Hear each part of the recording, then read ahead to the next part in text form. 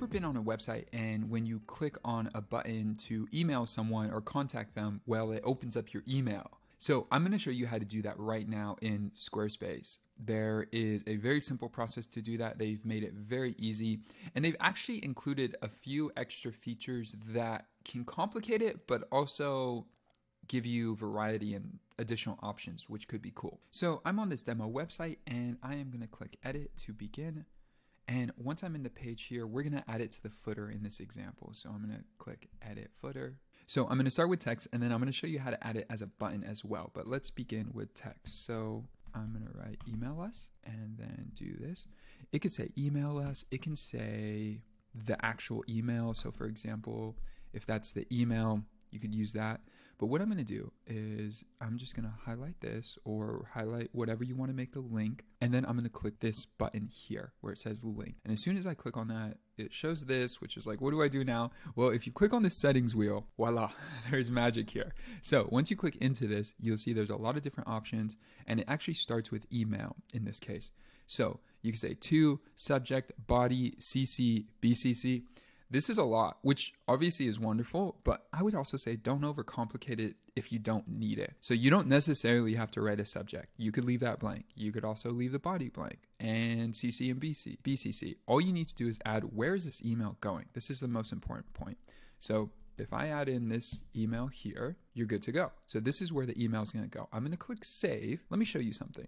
What this has done is created this. This is the link, which is mail to : then the email. Now, if you use other features like the subject and CC, BCC, all that, it'll do other things. But as you can see here, it's actually quite simple. So if you copy this, you could use this on your site anywhere as a link to open up your email. As long as it says mail to : and then the specific email you want to send it to, this will trigger someone's email to open, whether on their desktop or mobile device, so that they can send you a message. So I'm going to leave it like this. I'm going to click apply. Then I'm going to zoom out, and you'll see here it is set up. So I know it's set up because when I hover over it, the cursor changes and also it's underlined. Now, let's say you want to do that with a button. So let me just go back into the page editor here. I made this button earlier for a separate video, which is to call, but let's add another button here. And this button is going to be email us. And then here, I could paste this link. I have it from before. It's the mail to, which goes to direct email, but I'm just going to get rid of it and do the same process again so you can see it. So as soon as I go in here, you'll see email is actually a little bit lower on the list. I'll click on that, and then you'll just add the email here. That's it.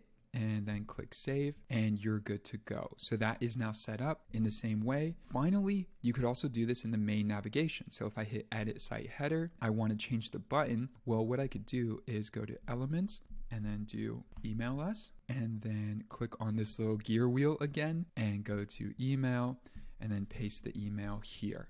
Just like that, you can see I've added it to different parts of my website. It's really easy. It's really user-friendly. Anywhere you could add a hyperlink, you could add an email. Final thing I want to show is I'm going to click save. Let's say you have a folder here and you want to add an email option.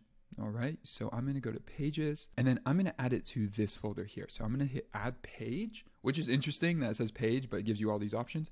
And I'm actually going to add the link. So as soon as I add that, I'm going to put email us. And then again, this little gear wheel is magic.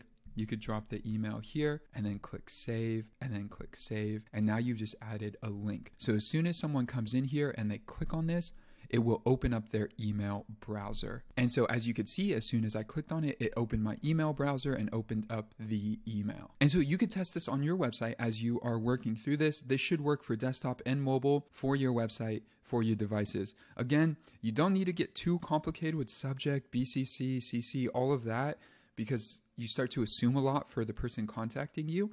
But if you want to add in a little note or any starting information, it's a great way to get the message going. Final note on this, if you are building for a website for the first time, I recommend using the Squarespace form, the built-in form that looks like this here, for contact, because it allows you to track the experience a lot better and also request information that you need. So if I send an email, I could just say, hey, I need help. And only thing I get back is an email. But if I want a phone number or really need a phone number to contact the person I may work with or whatever that is, or you just need more information, well, you could guide it a lot better with a form. Also, you could track it a lot better with the forms. So when it comes to Google Analytics or setting up goals in your Google Ads or any type of ad campaign, it makes it a lot easier to track a form on your page. I recommend the email button if you're including your email as an additional option for people to contact you. And if you're, say, a portfolio or a creative,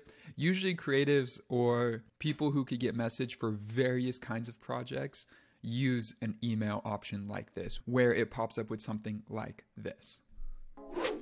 Hey, thank you for watching this video. If you got value from this video, hit that like button. When you hit that like button, it tells the YouTube algorithm some important information, but it also lets me know that you got value from this video. And if you did get value from this video and you want more content just like this, consider subscribing. We publish new videos every single week. Friday at 1 p.m. we post a new video, if not multiple videos throughout the week. If you have any questions, drop a comment below, but I will see you guys in the next video. Peace.